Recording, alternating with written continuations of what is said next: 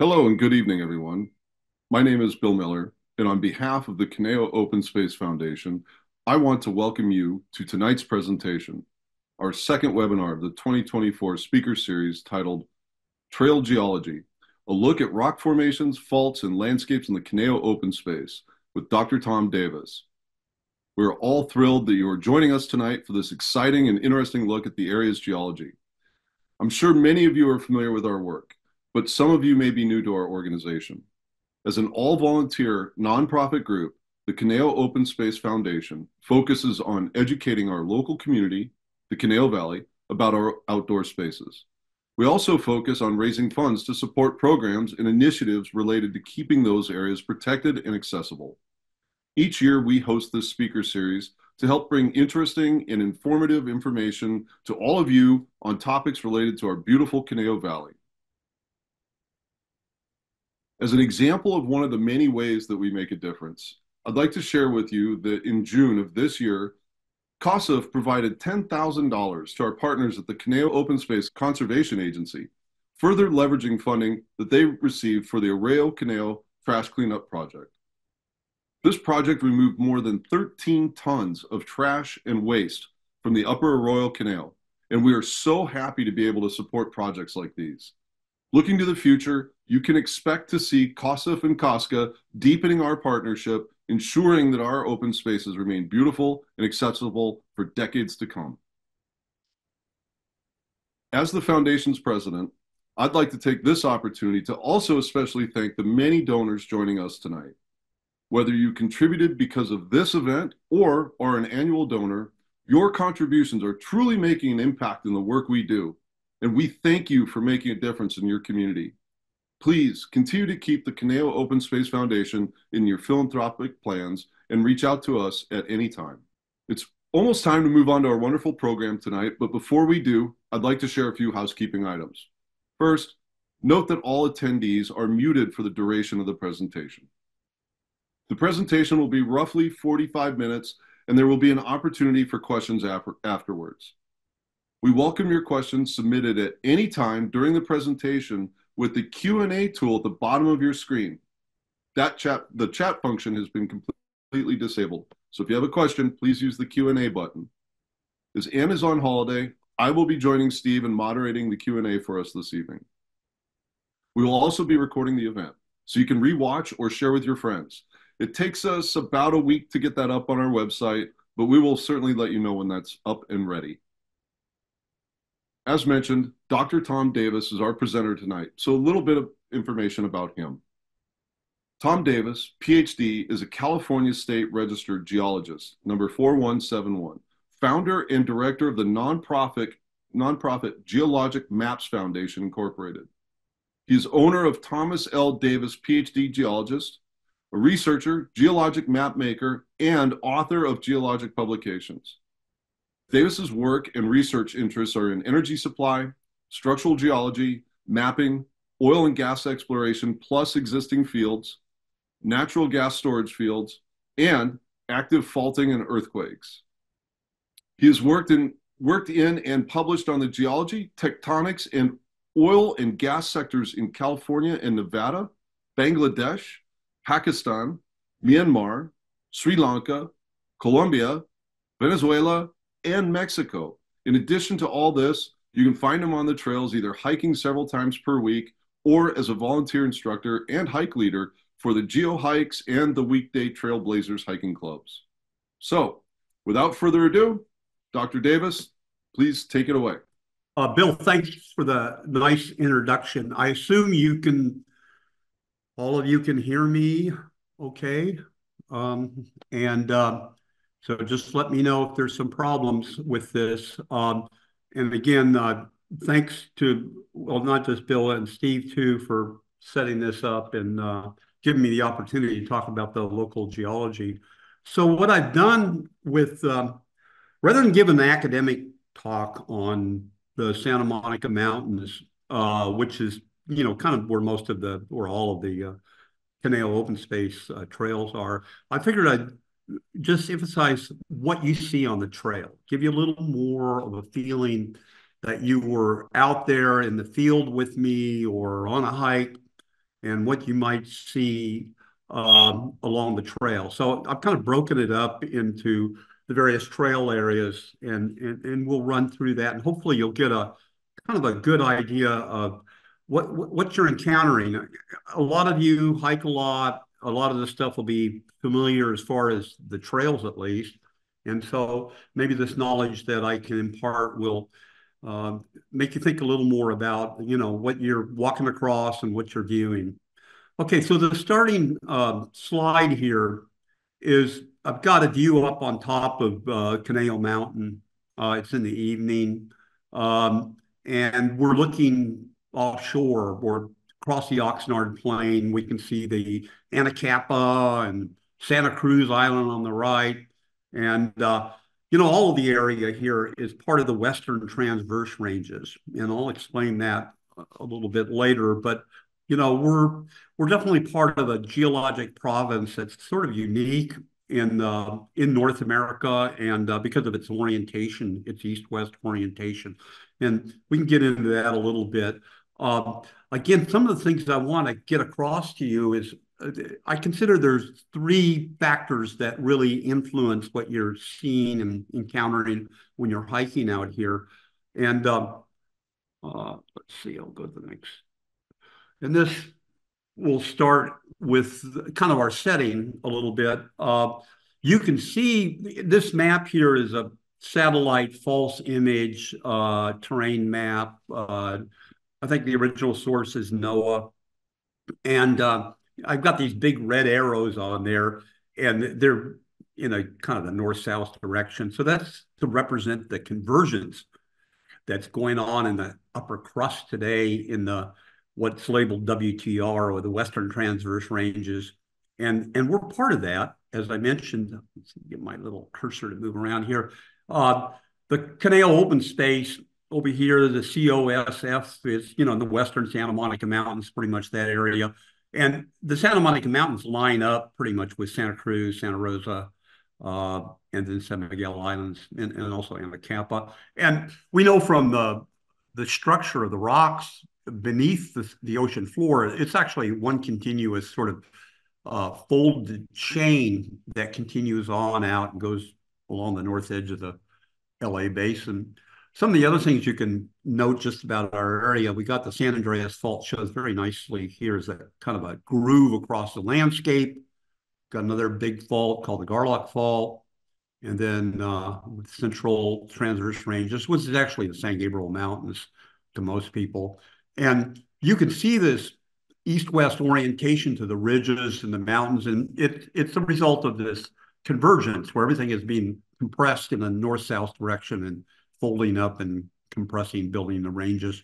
And then if the image went further to the northwest, you'd see the Southern Coast Ranges, and you get more of a northwest orientation up there. And that's also mirrored down here in the Peninsula Ranges, where you get more of a northwest orientation, which is more typical of California. The other thing just note about this nice image is it's showing the bathymetry, that is the shape of the bottom, below the ocean surface, and the light blue is pretty shallow marine stuff, is shelf, and then the deeper blues are the deep basins. That's the part of the Santa Rosa, Santa Cruz basin there. And there's this basin out here, deep basin off. So, all of this is called the continental borderland, and it's a whole story, of course, in itself. But one thing you can see here is that these shelf areas, these shallow areas, and I mean shallow, it's probably less than about several hundred feet of water. It extends out to like in here, my cursor's sort of following it. And I'll talk about this in a little bit, but that represents more or less where sea level was about 20,000 years ago. And that will have one of the influences I'll talk about. So what I tried to do here is get across to you the important activities that have happened in the last maybe 30 million years that really what you will see in the field out here. Okay, so one of the things is the Conejo Open Space. Most of the land is where there's quite a bit of middle Miocene volcanic activity. Okay, so middle Miocene in this case would be about 13 to 17 million years ago. And then I explained a little bit in the previous slide about that we got this crustal convergence that's going on now, this north-south crustal convergence, uplifting the transverse ranges. And that started about 3 or 4 million years ago. And of course, if you've been in Southern California any length of time, you've witnessed some of the effect of that. That would be the um, Northridge earthquake of 1994. That was on a compressional fault.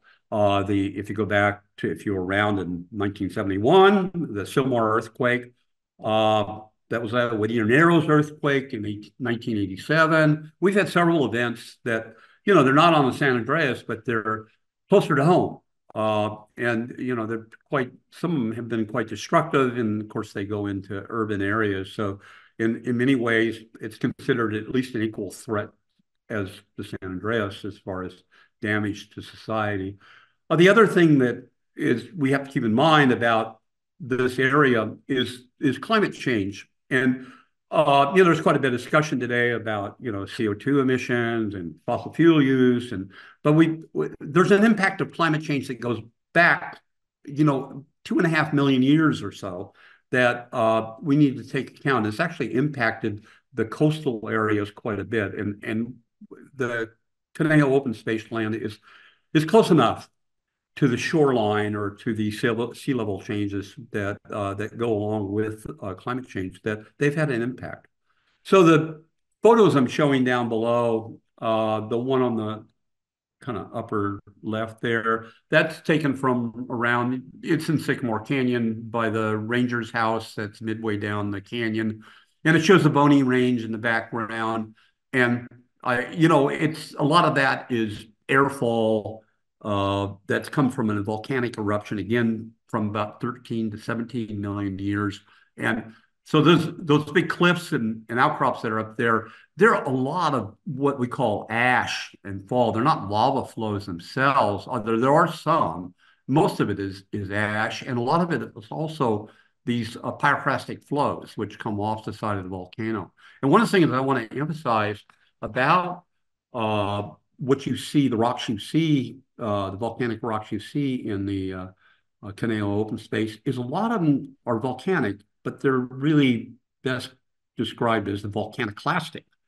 They're things that they're due to processes off the flanks of the volcano. They're made volcaniclastic means a sedimentary rock, but it's largely or completely made of volcanic material. And there's quite a bit of stuff that goes on along the edge of a volcanic belt that is actually not so much directly volcanic. It comes from the reworking and the blast deposits and all the stuff that goes along with building a volcanic chain. Okay, so jumping over back to that crustal uplift and Western Transverse Range development. This is a cross section. It's actually, the location is closer to Ventura. This would be the area of the Conejo Open Space, but it kind of illustrates. It goes all the way across the Western Transverse Ranges, at least from the coast, all the way over to the San Joaquin Valley. And here's the San Andreas Fault.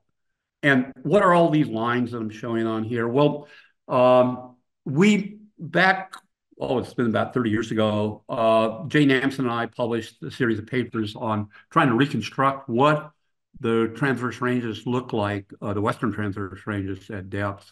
And this is one of our models. But you could pull this thing apart, and it shows that there's about on the order of about 53 kilometers, 54 kilometers of shortening that have happened in the last 2 to 3 million years. And as a result of that shortening, so the shortening, we're looking kind of just straight west. So the crust is actually being pushed together from both sides. And as a result of that, you get folding because the crust is trying to shorten. You also get these big faults that we call thrust faults or reverse faults, where the rocks actually, this piece used to fit down here. And these are the kind of faults that create earthquakes like the Northridge earthquake or the Sylmar earthquake. And so that's what's underneath it. And a lot of the stuff does not reach the surface. It's even under the Santa Monica Mountains. Something roughly similar is going on. And then we have it deforming up the San Andreas Fault here. That's a whole story in itself. And then we used a lot of well data. That's what these little triangles are. We think deep well data construct this picture plus surface geology. So what is actually going on here? What's causing this? Well, we think what's causing it is there's some incipient subduction. That's where one plate goes under another one. So we think the kind of relic Pacific plate is being starting to subduct under the North American plate. And as a result of it going down, it shortens the upper crust. This upper crust is too light to go down. It's made of very light material. I mean, it doesn't sound like rocks should be light, but these rocks are lighter than the rocks in the Pacific plate. So they just won't go down. And so as this thing kind of closes up, goes down, it shortens the rocks above it that won't go down. That's its only response. And then to show you what we're talking about here, this will all be North America, the western edge of North America. Here's the modern day plate boundary. That's San Andreas Fault. And then the stippled pattern on here are the western transverse ranges, central transverse ranges, and then on in the eastern transverse ranges. So this is where all the shortening that we express here is taking place, including the islands, the Northern Channel Islands. Okay, so this is all getting uplifted, eroded. It all started, maybe 3-4 million years ago at the most. And this bigger picture here, just to give you a little more feeling on the setting, here we are in California along the San Andreas Fault boundary, but that plate boundary for North America changes up in the Cascade area. This is the Cascadia subduction zone. Here we have a plate, an oceanic plate being subducted under North America, and it makes the Cascade range. The Pacific plate or the relic plate here is partially melting and producing the Cascade volcanoes. And then that boundary, we have the strike slip San Andreas Fault boundary, but then it goes down to the Salton Trough and it becomes a spreading ridge between mainland Mexico and Baja California that's being rifted off. So all this stuff is being transported northward over time. We are on a little slice of what used to be North America here, and we're headed up to the north towards the Gulf of Alaska. And now that's part of that continental portion is now part of the Pacific plate. So the boundary's been moving around. Anyway, that's the main thing to get out of here. We're in a very active area since we're so close to a plate boundary or within a plate boundary, at least on a kind of a global scale. I don't want to spend a whole lot of time on this, but just so you understand when I'm talking about faults a little bit, this is a strike slip fault. So this one's left lateral, it's like the Garlock fault. So if you're standing on this block and you're looking at the other block over geologic time, this block would be moving to the left. Now, San Andreas is a right lateral fault, so the motion would be exactly opposite. In the transverse ranges, I mentioned that we had these reverse faults, or sometimes called thrust faults if they have a real low angle. And there, as you shorten the crust, you bring one block over another. I mean, that's the response it has to getting shortened. Either folds, faults, or some combination of that. And then we're not going to get into this. I do a lot of work out towards Nevada and Utah. And, there we have normal faults in the Basin Range. And that's a result of crustal extension. And then if the fault's below angle, we call it a detachment fault. But both of these, the detachment fault, normal fault, they're a result of extension. Okay. And then I mentioned before that we have we've been influenced heavily by sea level changes, variations. We're in a glacial period. We're in the interglacial right now, but starting about 2.6 million years ago, we entered a prolonged series of glacial and interglacial periods.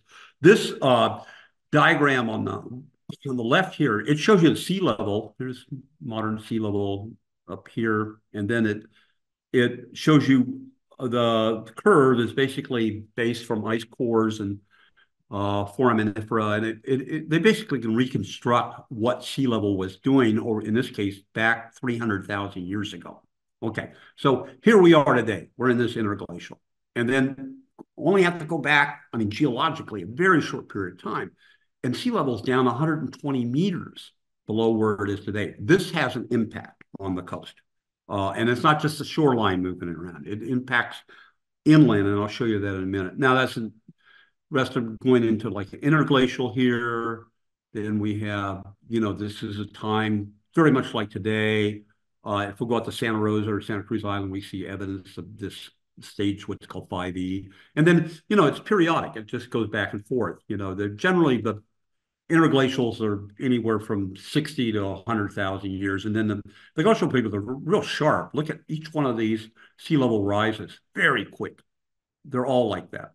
So when the ice age sets in, basically the ice, like, excuse me, let me back off.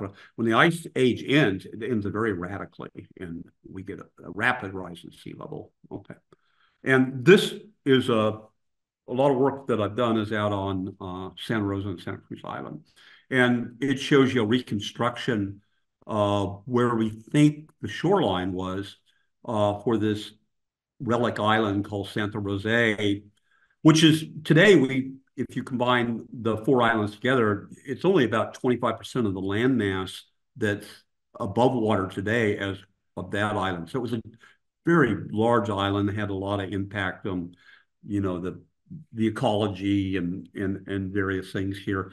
And you can see here, look at down here, this would be 25 to 20,000 years ago. The Ka means thousands of years. So that's really recent geologically. And that would have been the last big glacial period. Okay.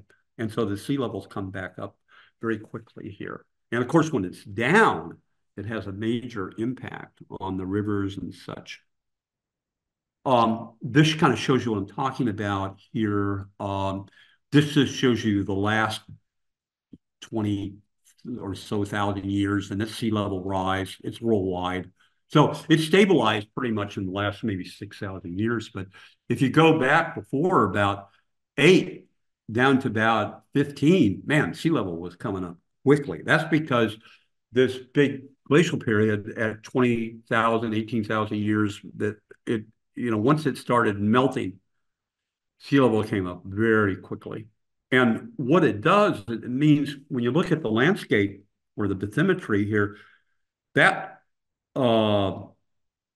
shoreline used to be basically about here where I'm tracing with my cursor. It used to be out here. And you can see these are old valleys, incisions that result when sea level was here and the drainages were coming out here. So shoreline was out here and it was cutting, incising into these valleys. And we see the impact here. This would be the more or less the Conejo Open Space area. Okay, so what I'm gonna do real quick here is jump through the different trail areas and show you what you see on the trails, keeping those three factors in mind, that you've got the climate change, I'll show you more of that, how it impacts it, and then you've got the volcanic activity back at 13 to 17 million years ago. And then you have the uplift of the transverse ranges. All of these are playing a role, an important role in here. And so we'll go to Dos Vientos and Conejo Canyons and Wellwood, jump down to Los Robles, and then jump over to Lang Ranch. Lang Ranch is a little bit different than the other areas geologically. This is a map, geologic map of the Camarillo and Newbury Park thing. It was made by this guy, Tom Dibley, very famous geologist. You can go to the Santa Barbara Museum of Natural History, and there's a whole section on Tom Dibley and his work. One thing I want you to note here is all this pink here is the volcanics, the Conejo volcanics. This is at 13 to 17 million years. There's Newbury Park, 101 freeway. And it's all striking, means the orientation of the rocks is more or less to the northwest, and then it's or northeast, excuse me, and it's dipping off to the northwest. So we can, essentially what you do is when you're out here, you can just walk through the whole section because it's all the layers are all dipping in one direction off towards Camarillo. And this shows you the hike up, the route up Conejo Mountain. There's Conejo Mountain. It's a dacite plug. Okay, so what I mean by dacite, well, dacite falls in this category. In what we do in field geology is we extrusive volcanic rocks, ones that have been cooled on the surface. We try to figure out how much quartz is in there, how much plagioclase, how much orthoclase. Anyway, we define something based on these percentages. Uh, and that uh, plug, which I'll explain in a second, that makes the center of the island. That's a dacite plug. And so as you hike up through here, you go through some more andesite type rocks down in the lower part. As you cross the road there and you go through here, some pretty dark rocks. And then as you get up on this part, you see it becomes much more gray, light colored. You're essentially in dacite, but you're not in flows. You're in basically breccia, stuff that has been reworked. And then eventually you get into the core of the mountain, which is the core of the old volcano. This was not a volcano itself. The shape of it today is not representing what was going on 13 to 17 million years ago. But you do have the kind of center sort of isolated, but it's changed quite a bit in the last 13 million years. So, this shows you another picture of it. That's the hike up the Conejo Mountain. So the surrounding mountain has this dacitic breccias. Okay, there's a dacite, very light colored. And then you start out down here in more basaltic rock. So, and this is a common sequence that you see, especially in areas where you're near an oceanic plate, like we are, the Pacific plate, or within one, that you get volcanic material coming out, or magma coming up, and it gets contaminated by the crust, by the continental crust, and becomes more quartz rich and lighter colored over time. So you evolve from the andesitic basalt to a dacite basalt. And excuse me, this is just shows a geologic compass. Had a student taking an orientation of what the rock layers are doing. So these rocks are layered around the edges, these breccias. They still have sort of what we call bedding or stratum layering. And that these little symbols here, these looks like little compressed T's, they represent the strike, and then that's the dip. And that's the dip is the amount of inclination off the horizontal. So they're all dipping to the, basically to the northwest here. And then you get into the plug itself, and it's more homogeneous. Now, this shows you, this is a nice diagram that Dibley has on his map. And basically, when you go up Conejo Mountain, you're walking through this stuff here. You're walking from these breccias like an apron around this plug. So this plug is the core, or at least a feeder, of what was one of the major, volcanoes of the area. And then I define, if you don't know what a breccia is, it's really a coarse-grained rock with a lot of angular fragments. And here's an example here. Now, this is on that hike up to Conejo Mountain. When you get up the side of the mountain where the power poles are, if you look at the gray rock, you look closer and you see that it's made of all these little broken angular pieces of other rock in there. Okay, so this is probably a blast deposit, or at least some kind of submarine debris flow off the flank of the volcano. And this is, again, one of the things I want to emphasize about the volcanics in this area, is that a lot of them are sedimentary in origin. I mean, they're made up mostly of stuff that is volcanic, but they've been reworked. They've had something. They're not flows themselves, although there are some flows in here.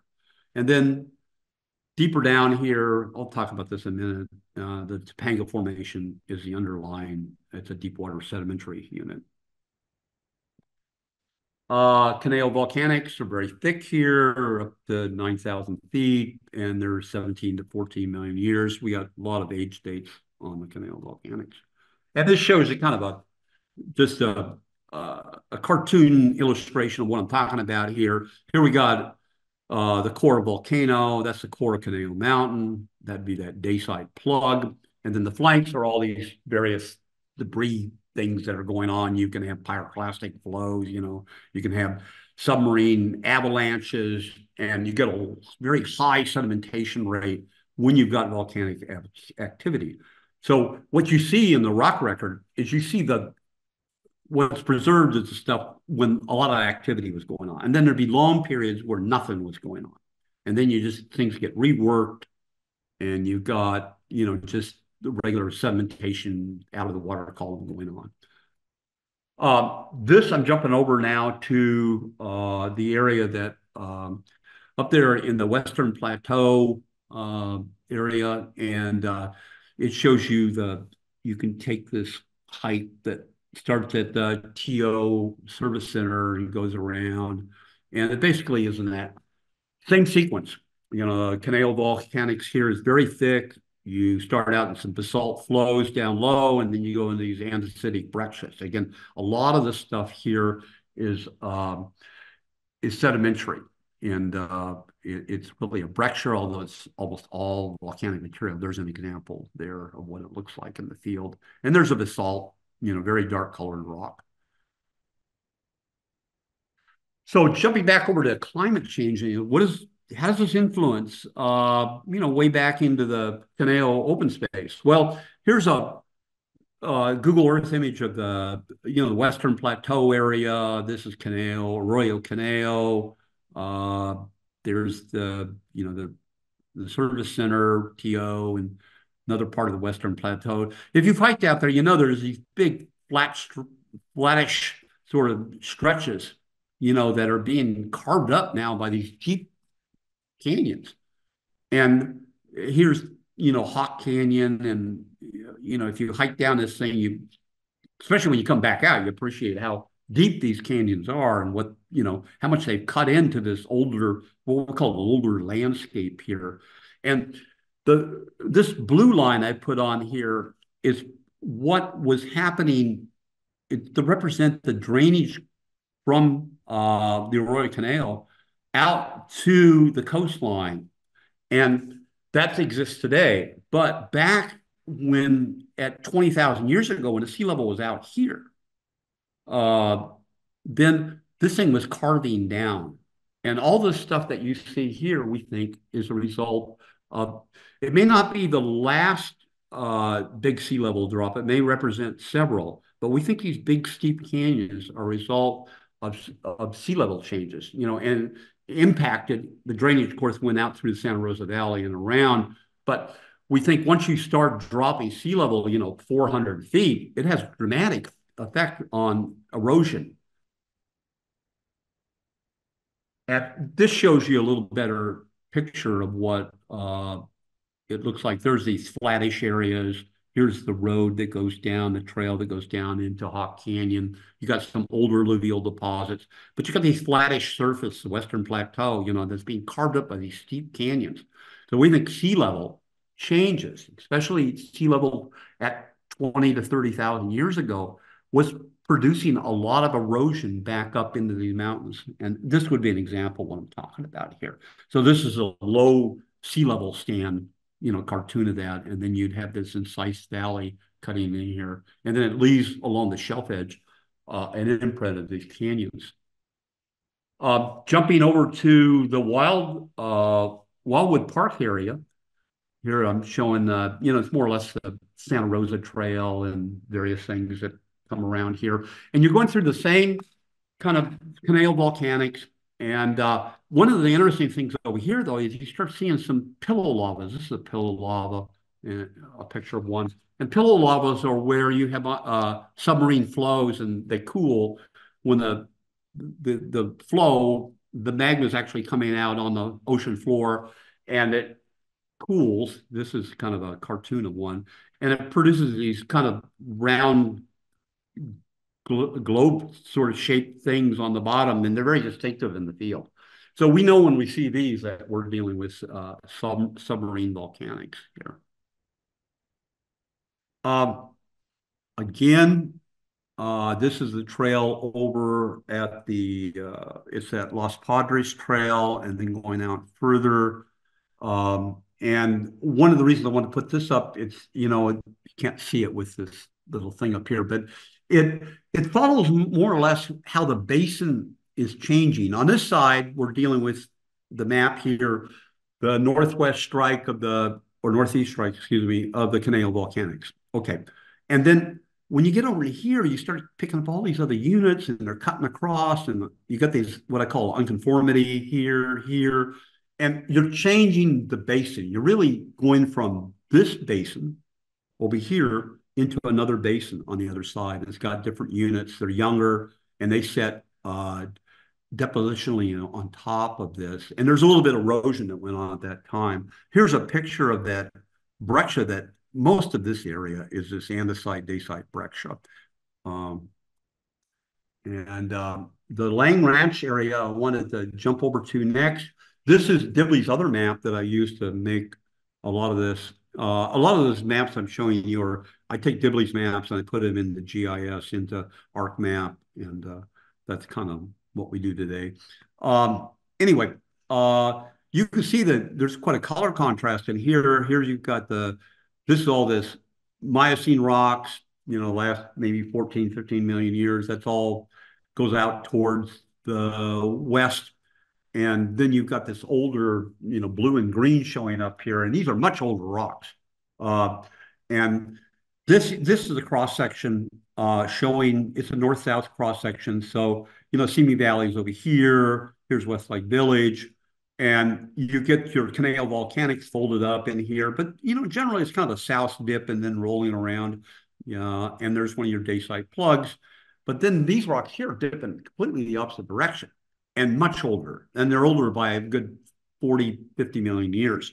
And they have this strong north dip here. So you head from upper Cretaceous into lower tertiary rocks going that way. And when you're hiking, let me show you the next. This shows you that Dibley map, the Thousand Oaks map I just showed you, but it's all been put into our map. And this is the trail that goes up to Simi Peak. And it's all on this green Cretaceous task course formation. It's a marine formation, deep water. It formed at the time, at the very tail end of the Cretaceous, so the last days of the dinosaurs. And then you've got this, your Oak Brook Vista Trail. That one, that's kind of interesting from a geologic standpoint because it'll follow this that you see this contact here. And so when you follow it, you're kind of hiking. At one point, you're in the older basin, and then at another point, you're in this younger basin, and you're right at the contact between the two of them. And so what is the significance of this stuff back here, all this older rock? Well, this is a picture of, along that Oak Brook Vista, looking at some Cretaceous sandstones. And this is the map of what it looked like back in the mid-Eocene, so about 40, 50 million years ago. And offshore was, the whole setting was much different than today. We had an oceanic plate out here called the Farallon Plate that was being subducted under North America. I don't know if you can make out, but there's a boundary, there's a coastline of California I'm putting on there. There's Baja California down in here, and a little harder to see Nevada and Arizona here. But, we're basically out in here. And this is a cross-section showing you what was going on at the time. So you had this Farallon plate descending under North America, and then you had this big four-arc sequence, which is called a four-arc. It's a big sedimentary basin that, they're linear and they parallel your volcanic arcs. We see these worldwide, and that was all through here. So what we're looking at is a remnant of that, the little broken up pieces of that all over the place, a lot of it up in the Great Valley area of the San Joaquin Valley, Sacramento Valley. But we've got a little remnant down here that is preserved along the Lang Ranch and Oak Brook Vista. One other thing I wanted to show real quick, it's kind of off the Conejo open space land, but it shows you this is the going down Sycamore Canyon, up the Fossil Trail, around the Boney, and then down Blue Canyon and around. And I've got two faults here showing. I want to say a little bit about faulting that reaches the surface. There's not much right in the Conejo open space land as far as surface stuff, but these are two big faults that are nearby. And you can see, so here's all the pinks and reds, that's all Conejo volcanics, it's all Conejo volcanics. And then you got these older rocks that the Topanga Formation caught in between. So there's this block essentially been uplifted. This is brought up this side relative to that. We know just by the stratigraphy because these are older rocks. And the same goes here. These rocks have been uplifted relative to the Conejo volcanics here. And so when you hike these trails, you can you basically follow this fault pretty well. And then of course when you go back up Sycamore Canyon, if you go that kind of route, you'll follow this other Sycamore Canyon fault here. I think I have a little. Let's see. Let me just. Did I? I might have skipped something here. Oh, my little thing is on the top. Say, Bill. I don't know if you can. Dr. Tom. Yeah. Do you want to try to run that video, or do we have time for it? Let's keep rolling. Let's keep rolling, please. Okay. We will attach your video to the recording. Okay. I got a little. There's a little. I have a YouTube channel that has a bunch of these things where I just shoot them in the field, and they're not very long. We'll worry about that next or some other time. So this just shows you Sycamore Canyon, and that's Newberry Park up there, and it shows the other south end of the, what I call the Western Plateau, this flattish area that Newberry Park is basically parts of Thousand Oaks are built on. There's a little closer view. That's that same hike trail that goes along down Blue Canyon up Sycamore Canyon, and you may have, if you've hiked this, certainly coming out, you thought, oh my gosh, coming out of this thing, it's 600-700 feet of climb out of that thing. And why is it so steep there? Why is it so flat up here? And then, you just go down in this sharp canyon. Well, we think it's the result of when sea level was out here 20,000 years ago. And remember, that's pretty recent geologically. There's Sycamore Canyon. So when sea level was out here, it was 400 feet lower. It was carving up this area. And the thing about this stuff, it happens so quickly in geologic terms. The drainage never has time to really equalize, or it's always in a state of erosion, high erosion, and when sea level is so low, Now, of course, it's flooded back and it's not cutting down as much, but that steep gradient you see when you come down into Sycamore Canyon, we think that's a result of this very active erosion that was going on when sea level was much lower. Just want to, if you hike the fossil trail, you've probably seen the fossils. There's quite a reef there. They're not in place. It's Pecten magnolia. And so in the old days of geology, this was a type fossil for the Topanga Formation. It's a beautiful fossil. And unfortunately, the people have banged on it now and then, but there's, the reef continues on into the bushes where people, fortunately, don't seem to go and bother it. Real quick, so what I showed you is the Conejo Open Space land, kind of along this red vertical line. Mostly the western part is Conejo Volcanics, and then over at Lang Ranch, you get into this older section here. And the diagram here is kind of an east-west diagram, just to show you that the variation in the Santa Monica Mountains go all the way from, the Hollywood area all the way across, Encino area, and then Thousand Oaks and through here. So again, you're kind of in this area as far as rock units for most of the Conejo Open Space land, and then at Lang Ranch, you do get this, you see something older and more interesting there. Just to kind of put this back into summary. So the rocks we're seeing, largely Middle Miocene volcanic rocks. A lot of, there are flows, but most of it's volcaniclastic, rework stuff. And then, of course, we're in the Western Transverse Ranges, and we've had this crustal convergence started about 3 or 4 million years ago. It's producing our local earthquakes and uplift and the mountains and the erosion. And then we've got climate change superimposed on that. Started about 2.6 million years ago, the interglacials and glacial periods. And the landscape, especially within, I'd say, 10 or 15 miles of the coastline is responding to that because of the very radical changes in sea level. Once you drop your base level for your streams, 400 feet, it's going to have an impact that goes inland for some distance. And so this just basically, again, your volcanic activity, your western transverse ranges here and here, and then your climate change situation. I think that's it. Yep.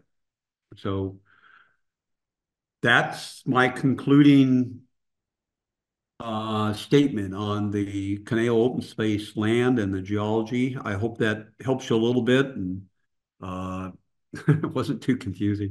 Dr. Davis, amazing. Thank you very much. I am just thoroughly engaged with your presentation, and I think many of our viewers were. So I just have to say it's great to have some clarity and understanding on the geology in our area. Your presentation will certainly change my experience in our open spaces for sure. So thank you for dedicating your time to help educate us not only about the geologic history of the area, but some of the interesting sites that we can see while we're out on the trails. So at this point, we'd love to hear from the audience. So it's time to hear from all of you. We do have some questions in queue, so we'll get started with those if you're ready. Okay. Yep. Yeah. Thank you too. You're welcome. I mean, enjoyed it. Fascinating. So thank you very much. All right. So Stevie B is asking, hi, Tom. Since the geology of the nearest Channel Islands is the same or similar to the mainland, why wasn't Santa Rosa connected to the mainland? It was pretty close.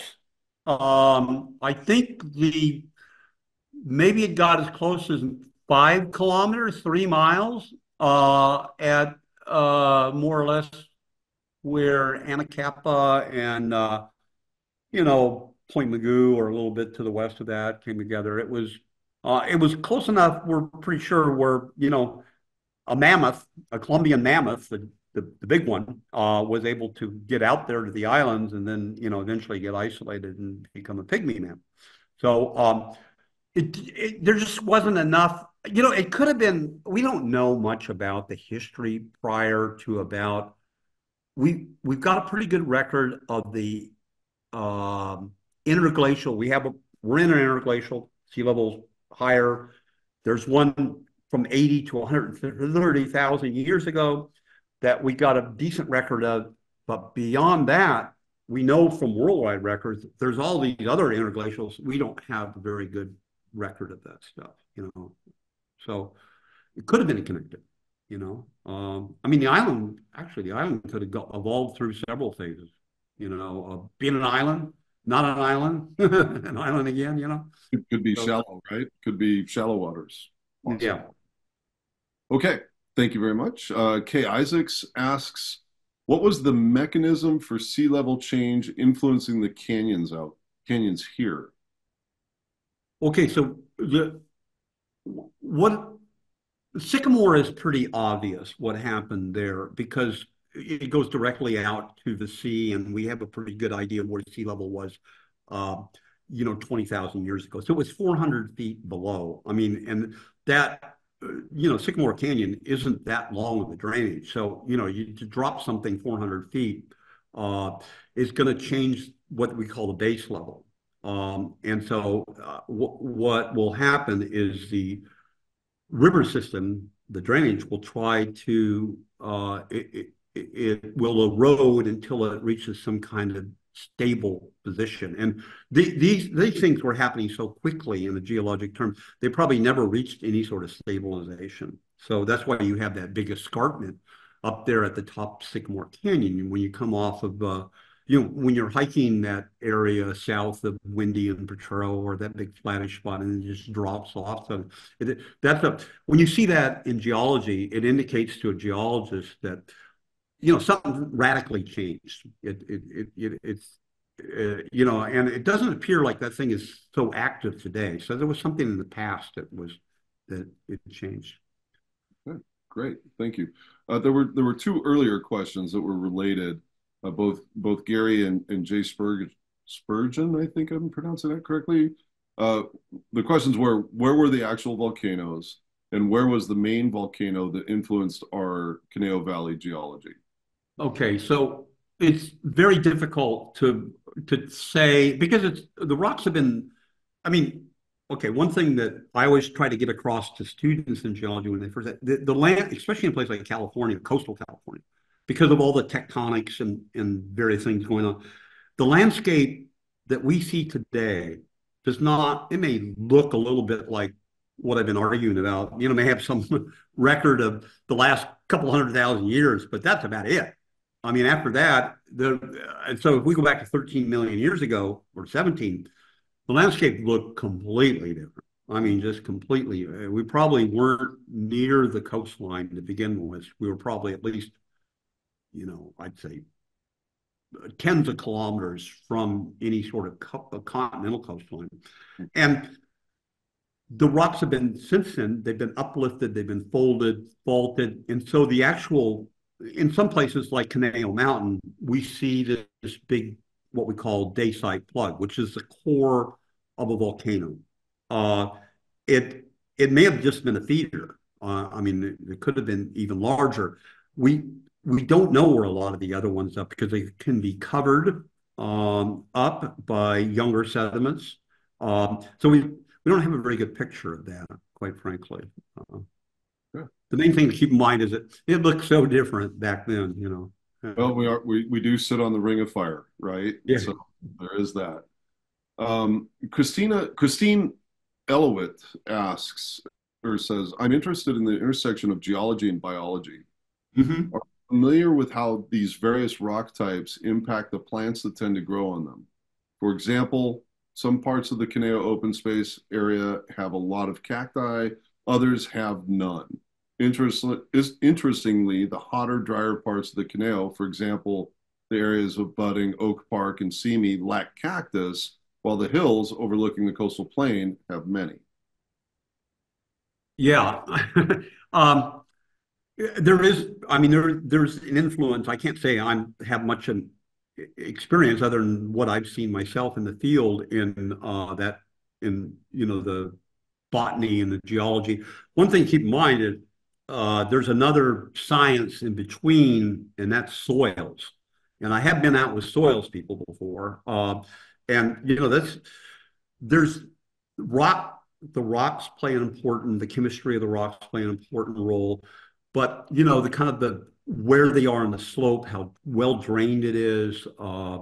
Different plants seem to behave, respond differently to those kind of things. And I mean, worked a lot on Santa Cruz Island, and I'm always curious about where there's cacti on Santa Cruz Island, which it doesn't make much sense to me why it's where it is. And the same goes with pine trees. You have both of them on Santa Cruz Island, and uh, they uh, I think it has to do more with kind of the micro weather than just about anything. That makes sense. Yeah, I think so. I mean, it totally makes sense that the rock, of course, would play a part. The chemistry of the rock would play a part in the soil, but there's a lot of other things in the soil as well that impact that, and the weather and the drain. To your point, the drainage. So thank you. Yeah. We have one formation of it. I mean, it's not so much, we have a little bit in Santa Monica's, but it's the Monterey. You may have heard of that. Very silicious in places. It's a result of diatom blooms, and the rock can be nearly almost close to 100% silicious material. Plants don't like that stuff. Yeah. So when you have that, then and of course plants generally like the volcanic material, especially if it's more mafic or the stuff that has a lot of iron and magnesium. I mean, that's kind of the general rule. Speaks to the Santa Rosa Valley a little bit. Yeah. All the egg down there. Anyhow, moving on. Gary K6 GPS asks, any comments on the recent Malibu Topanga quakes? Oh, yeah, you Yeah. guys asked me about that earlier. I haven't gone and looked at it much. I mean, it sounded like from the little I read that it was on the Malibu Coast Fault or something related to that. Um, sometimes we still do like there was an earthquake down in Highland Park, kind of northeast LA. We got involved in that. If we have data that we can kind of pull up and look at and compare with what the seismologists are saying, then yeah, sometimes we'll jump into it a little bit.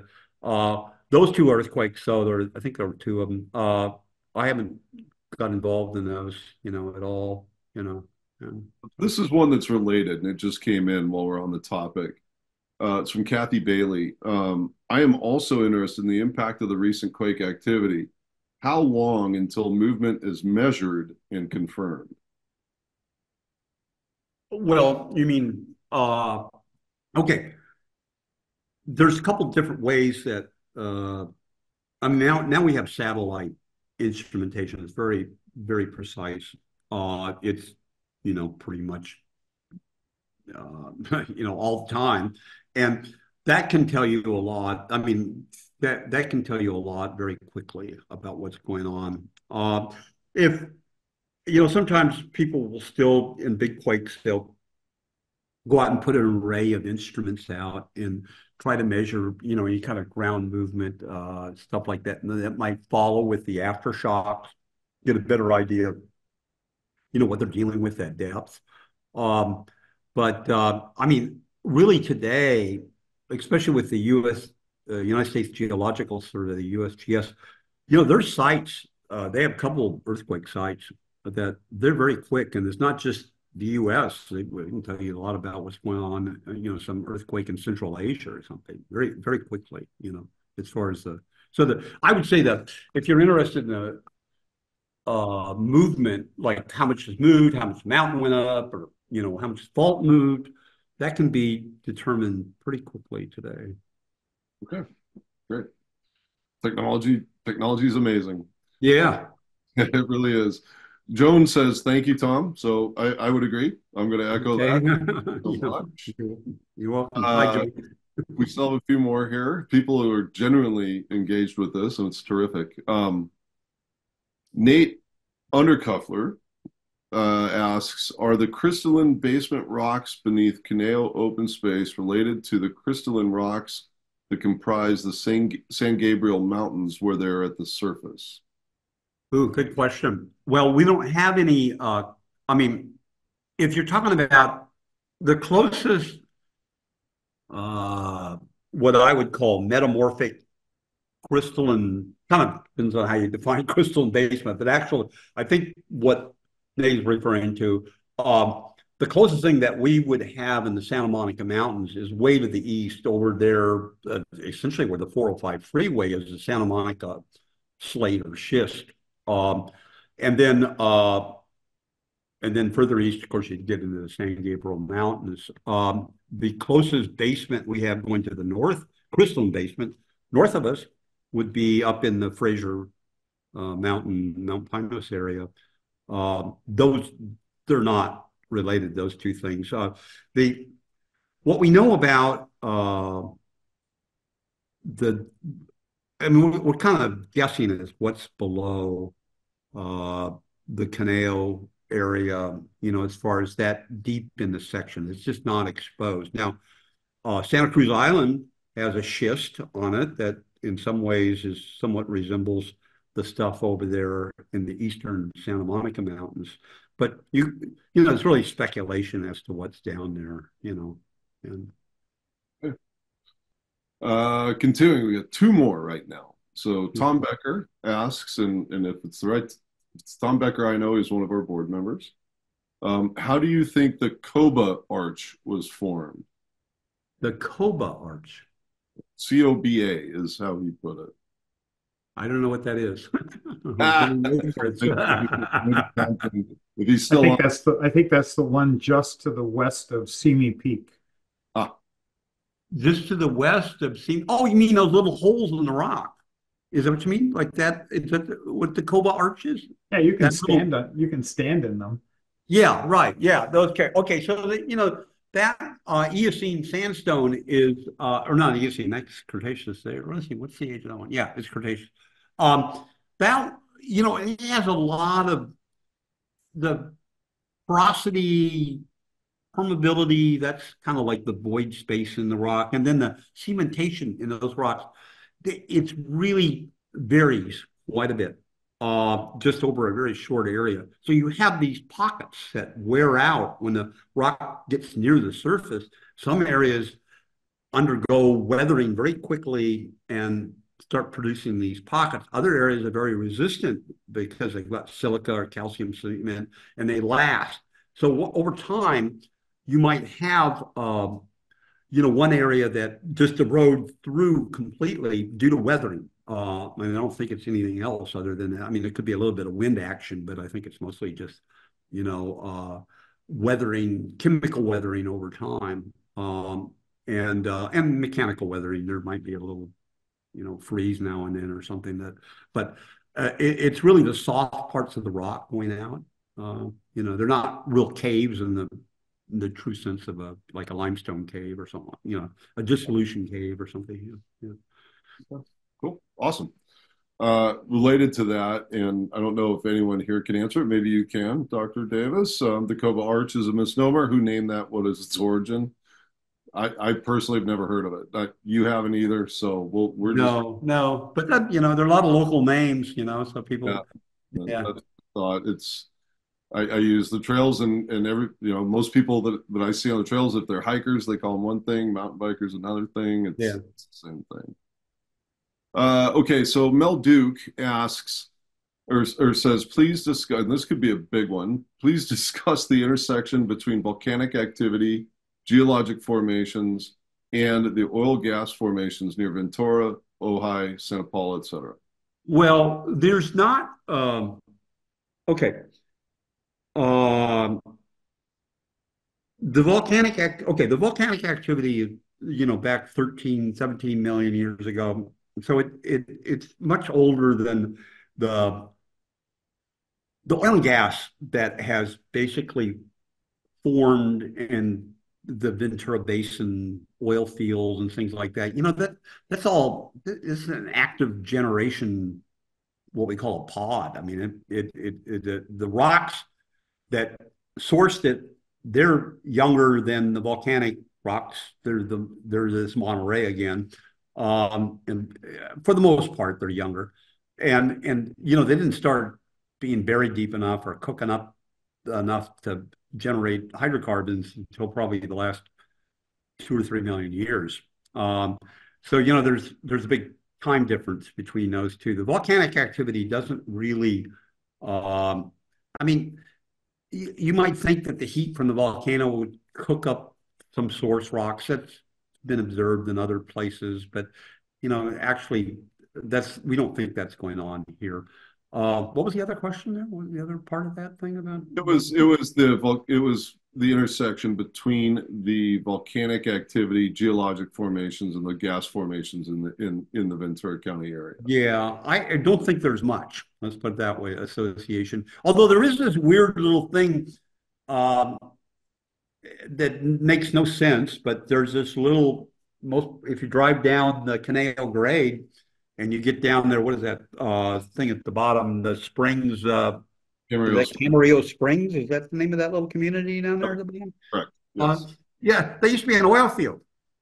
I mean, a long time ago, it's been long. I mean, that area's had some mudslides and fires and a few other things, but before they put the houses in there, it was actually a little oil field. I have no idea how they figured that out. It must have been some oil seeps or something, but it all was abandoned, probably close to 100 years ago, But so the oil must have migrated in there from some other part of the Ventura Basin or something. But it is a little bit of oddity right there.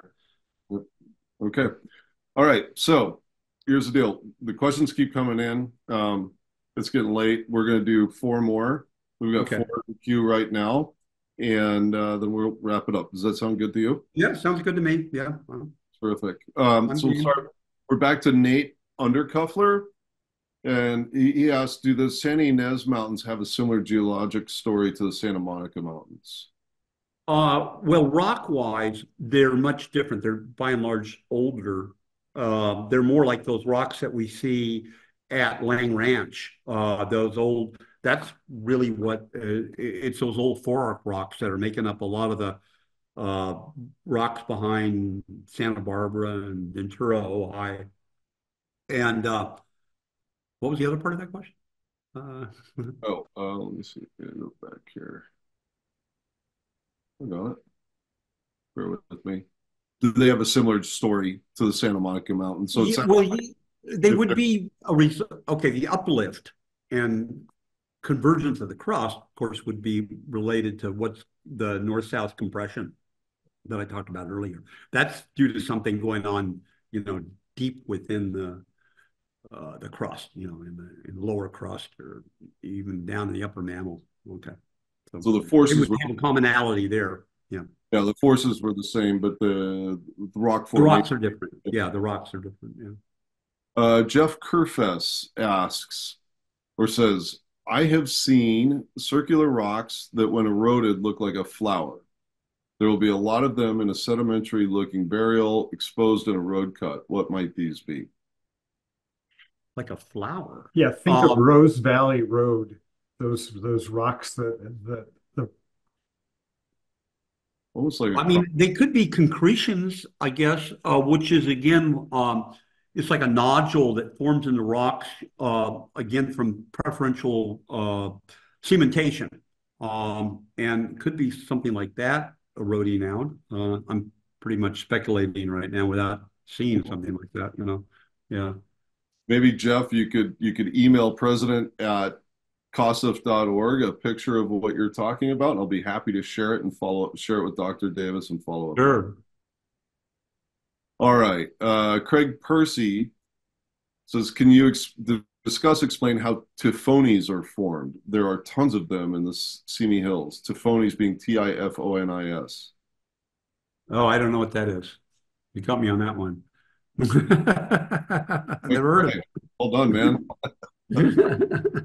Feel free to email me again, Yeah, President. that's another one. I'll have to look up that one. I'll be happy to follow up with I mean, Dr. there's a lot of oddball names in geology, but I have to say I don't know that one. Yeah. Okay, and rounding it out for the evening, Greg asks, is Sandstone Peak the highest point in the Santa Monica Mountains really sedimentary or is it igneous? Oh, that's a good question. That's a really good question because I don't know if that debate will ever end. Okay, so Sandstone Peak.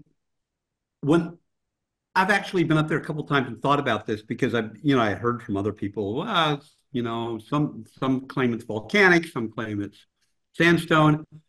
It's a lot of the mountain, a lot of that peak is a volcaniclastic rock. Okay, so when you look at it in the field, it does look like an igneous rock. But when you look really closely, you realize there's parts of it that it's just been reworked.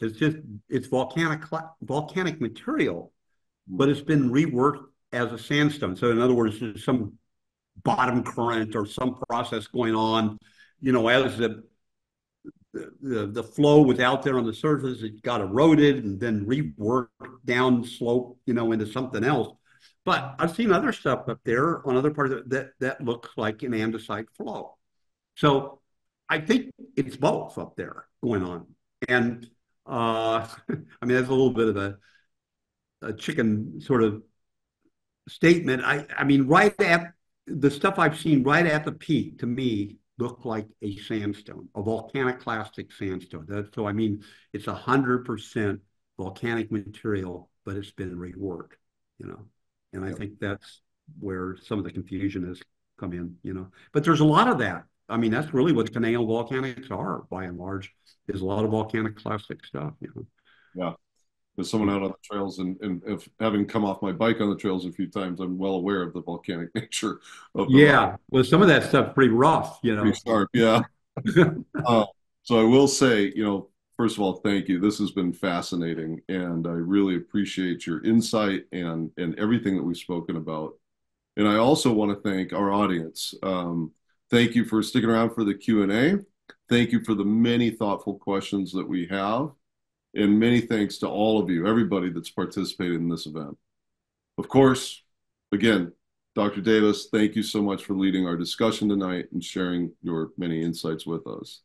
Oh, you're welcome. I enjoyed it. I mean, I'm glad the audience had so many questions. That shows that there was interest. I hope some of you out when you're out hiking and at least think about some of this stuff, when you're out hiking around. And thanks to you and Ann and to Steve for setting this up. Really, really enjoyed it. We're grateful to have you, and that's the best part. Like I said, it's going to completely change my experience in the outdoors. And geologic time is just mind blowing when you think Well, about yeah, it's like thinking about how far the stars are away. It's a little hard to it. comprehend. So, unfortunately, on that note, our event is now coming to an end. Like I said, I know I have a lot of takeaways from tonight. I hope our audience does as well. If nothing else, to the audience, I hope this webinar gave you an opportunity to stop and think about the natural beauty of the area, because that is what truly makes the Conejo Valley unique. And I think we all know that. To all the attendees tonight, I encourage you, please get out and enjoy the Conejo Open Spaces. The days are starting to cool down. The trails, I can tell you, are in great shape right now. And now is the perfect time to go see yourself for yourself all of the features and the landscapes that Dr. Davis spoke about tonight. So enjoy our Conejo Valley. Please continue to be partners with us in the months to come. Thank you all for your donations, for your volunteerism, and for your participation in the open spaces. I'll see you out on the trails. Until next time, good night. All right. Good night. Thanks. Thanks, Dr. Davis. We'll see you soon.